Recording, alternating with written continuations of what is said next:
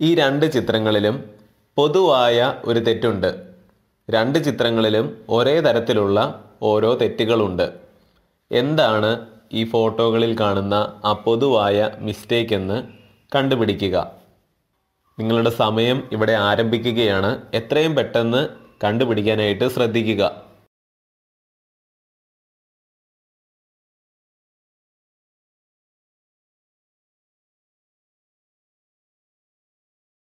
എന്തായിരുന്നു ആ പൊതുവായ തെറ്റുകളെന്ന് നമുക്ക് മനസ്സിലാക്കാം.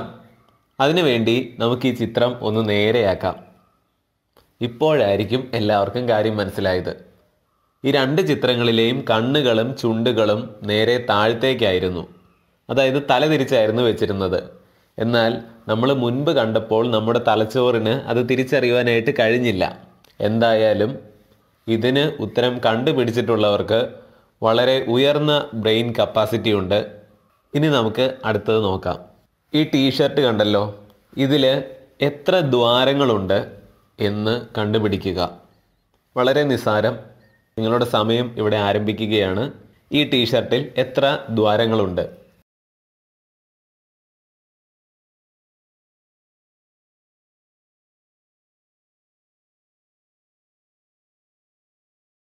ഉത്തരം 8 ദ്വാരങ്ങളാണ് ഉള്ളത്.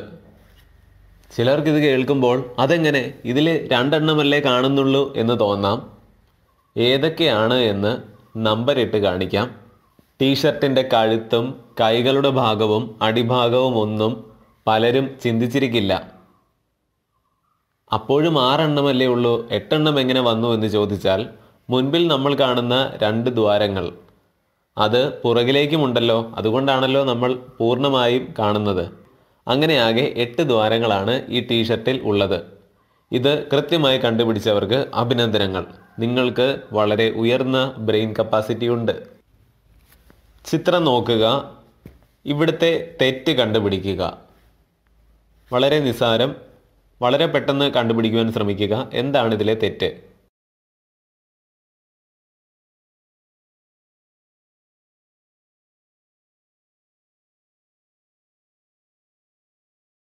എല്ലാവരും തന്നെ ആദ്യം അക്കങ്ങൾ ക്രമത്തിലാണോ എന്ന് നോക്കി കാണും. പിന്നെ അക്കങ്ങളുടെ നിറം വെച്ച് എന്തെങ്കിലുമൊക്കെ തെറ്റുണ്ടോ എന്ന് നിരീക്ഷിച്ചിട്ടുണ്ടാവും. എന്നാൽ യഥാർത്ഥത്തിലുള്ള തെറ്റ് എന്ന് പറയുന്നത് സ്പോട്ട് എന്നുള്ള വാക്ക് 2 പ്രാവശ്യം ആവർത്തിച്ചിരിക്കുന്നു. Can you spot A mistake here എന്നാണ് എഴുതിയിരിക്കുന്നത്. ഒരു സ്പോട്ട് മാത്രം മതി. അതായിരുന്നു ഇതിലെ മിസ്റ്റേക്ക്. കണ്ടുപിടിച്ചവർക്ക് അഭിനന്ദനങ്ങൾ. അടുത്തത്, ഈ ചിത്രത്തിൽ ഒളിച്ചിരിക്കുന്ന ഒരു കുട്ടിയെ നിങ്ങൾ കാണുന്നുണ്ടോ? ഒരു ശിശുവിനെ നിങ്ങൾ ഈ ചിത്രത്തിൽ കാണുന്നുണ്ടോ? കണ്ടുപിടിക്കുക.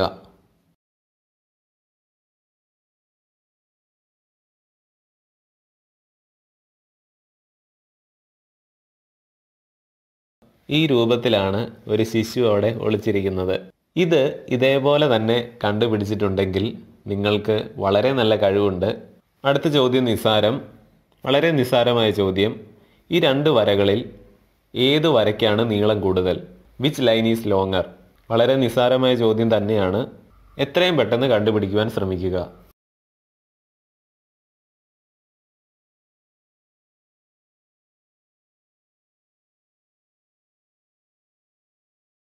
ചോദ്യത്തിൻ്റെ ഉത്തരം ഇതാണ്.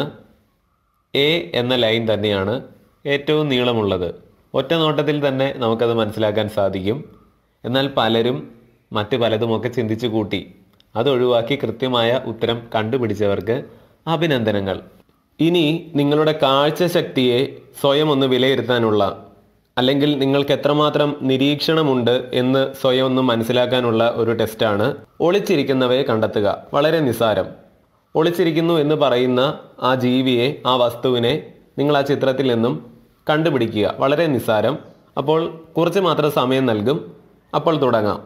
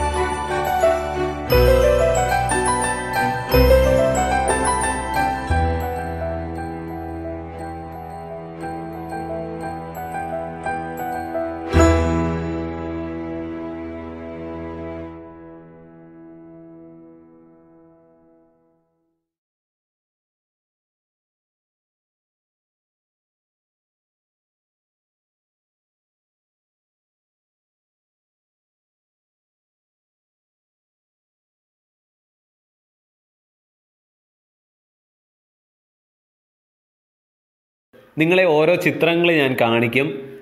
10 നിമിഷം സമയവും തരും.